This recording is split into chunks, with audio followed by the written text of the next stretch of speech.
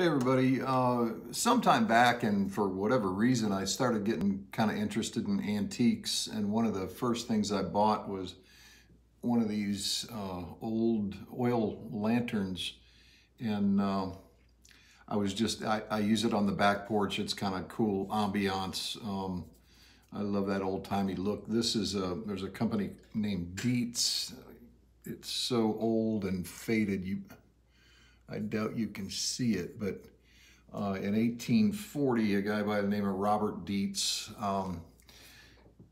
invented these lanterns. I think they used to use whale blubber oil originally, but in any event, I was just cleaning it up because it was all dusty and dirty, and I remembered that it took me a little while to figure out how to operate these things, so I thought I'd do a quick video and show you how it's done.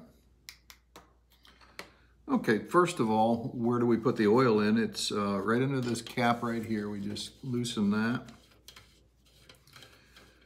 and we take it off, and it helps to have a little funnel to put in there, and then you just get some lamp oil. There's all kinds of lamp oil on Amazon. I'll put a link for some and down in the description if that helps. But you simply put your lamp oil in, and you want to be, I'm just putting a little bit in just to show you, but you want to be careful not to overfill it. And you take your funnel, and then you put your cap back on.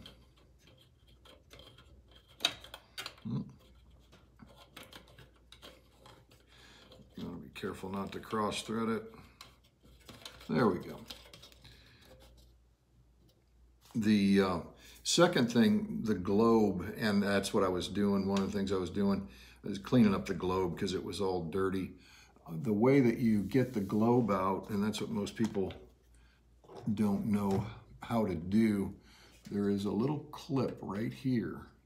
And what you want to do is pull back on that, and that raises this ring that holds that globe in place. And then you can pull forward and pull the globe right out, clean it, and then actually while the globe is out,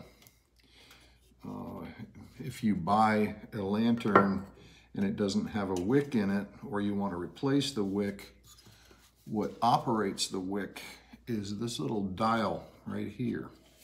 It raises and lowers it, right? And when you're operating it, when it's burning, you want to keep the wick about that level, right where you see it there. The more you raise it up, the bigger the flame you're going to have, and the more you lower it, the less of a flame. Wicks, by the way, you can get those at your hardware store, or they've got them on Amazon too. I had gone to the hardware store and they had, these are 3/4 inch wicks, which are too wide for this. This takes a 1/2 inch wick.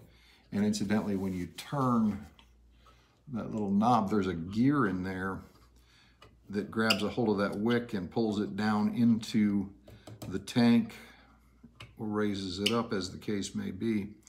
So all you do to install a new wick, in my case, I just took scissors and trimmed it from 3/4 to a 1/2 inch.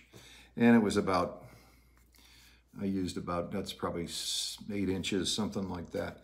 It just goes down inside the tank and just rests down in there and soaks up the oil so that it's available to light it when you put the lighter to it. But anyway, so that's the wick. And to put the globe back in, all you're going to do is pull that. This kind of swivels. Fit your globe back in. Release that. And what that does is secure that ring around the top of the globe. Then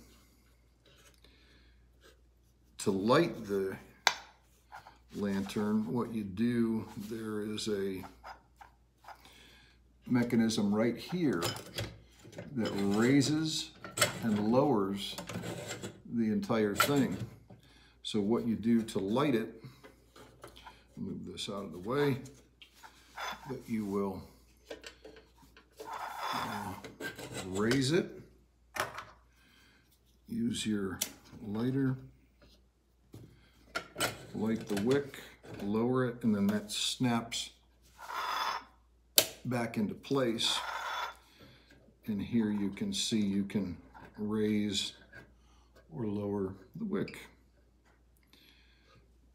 I also, every now and then, I'll take, I just happened to use WD-40 this last time, but they're old and rusty, and you can just kind of take a cloth and wipe them down, and that helps them to keep them in good shape. But cool ambiance, and I was cleaning mine up.